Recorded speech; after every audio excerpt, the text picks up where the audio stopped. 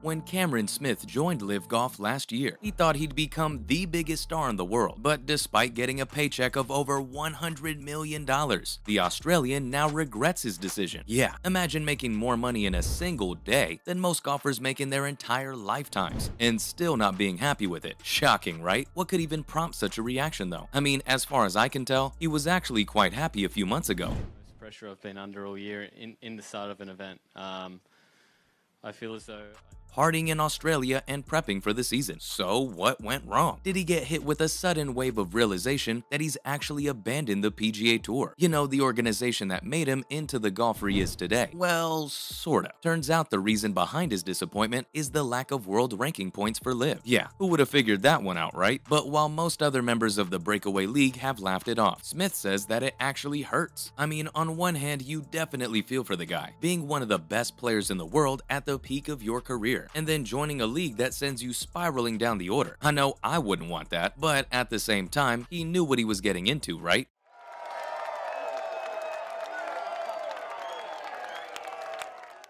Essentially, the $100+ million contract he got, it was in a way compensation for the things he'd lose out on. With that said, I'm sure Greg Norman would have promised OWGR ranking points after a few months. And to be fair, it is kinda bizarre just how long they've been trying to achieve that status. Like, surely one of the biggest leagues in the world deserves some sort of ranking points, right?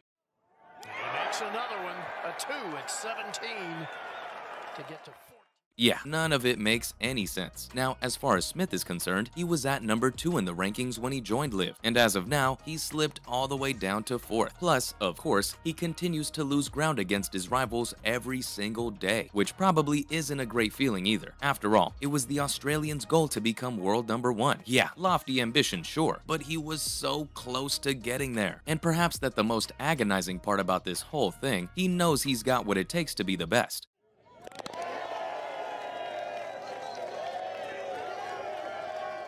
And yet he feels so powerless. In fact, at the Saudi International. Stunning view. He was trying to convince himself that it didn't matter. You know how you break up with someone and start telling yourself that they weren't worth your time anyway. It's like that for Cameron right now. He said that the only thing that matters is rocking up to a tournament and beating everyone. Now, whether that gives you world ranking points or not, that's secondary stuff. For him, knowing that you can beat 7 or 8 really good players in the field is enough of a reward to not feel too distraught.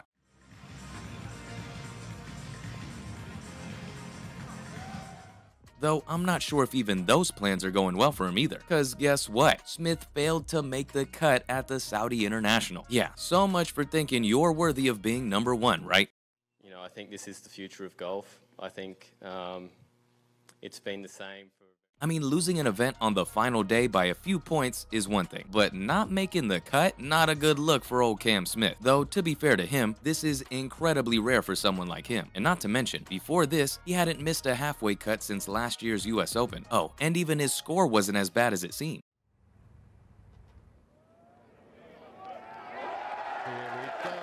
Like a 73 on the opening day and a 1 under par 69 on day 2 isn't that bad, so perhaps he was unfortunate to miss out. Now I know what everyone's gonna say, all that LIV cash has gone to his head, or that he's lost a grip of his game amidst all the partying, but let's just give the man some benefit of the doubt here. He's probably still rusty coming into the new year, and maybe by the time he rocks up to the LIV opener, things will be better. All that being said, however, it's not great for someone who literally talked about being number 1 before the tournament.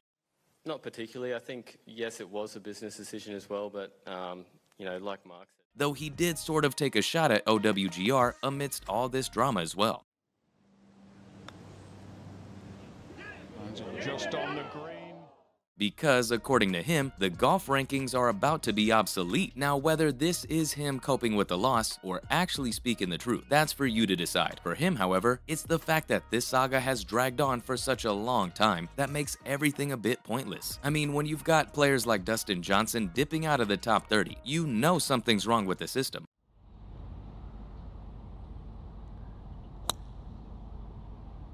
As a matter of fact, Cam Smith went as far as to say that LIV Golf members don't need them anyway. And to be fair, that's what the majority of them have been saying as well. Mickelson, for instance, claimed recently that the OWGR has lost all credibility. After all, top players dropping down the rankings only hurts the majors and the strength of their fields. this caliber that are moving professional golf throughout the world, and the excitement. He then went ahead and also predicted that the golfing world might just scrap the system altogether and move on to a better ranking method. Not to mention, other breakaway league members have also echoed this same sentiment. So yeah, it's definitely an us versus them moment right now. Although you could also say that perhaps this is a case of grapes being sour. But hey, the whole thing is just too messy to really wrap your head around right now. Back flag.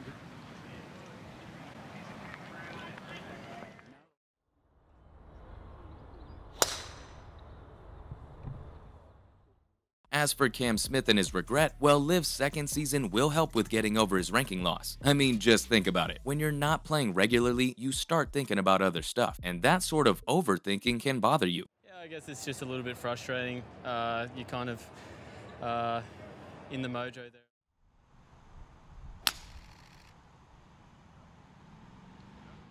Honestly, I think Cam's just going through that phase right now, so when LIV kicks off its second season, everything's gonna be a-okay. After all, things are looking super exciting for 2023. In fact, Smith even mentioned how he's been on the phone every day talking about things they could do with the team. For context, LIV is gonna fully shift to an NFL-like franchise formula this year, meaning we've got 12 teams of 4 players each. And guess what? Smith is the captain of an all-Australian team. And in all fairness, 2023 could be a massive year for the Aussie star. I mean, he joined LIV Golf at the tail end of the PGA Tour season last year. And, you know, that back nine on Sunday, everything just went my way, and putts.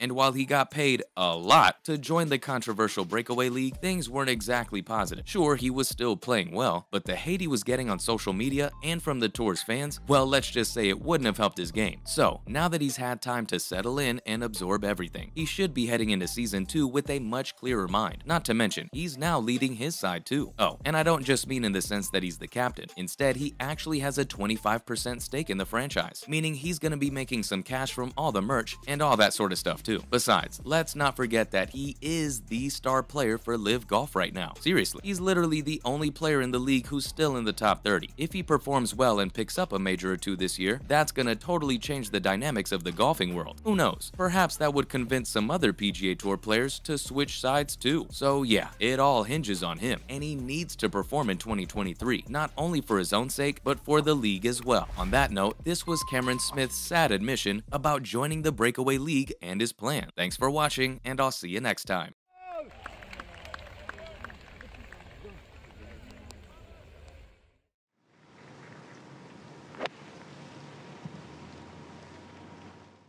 At 4, the South African Charles Schwartzel. Hello. Oh.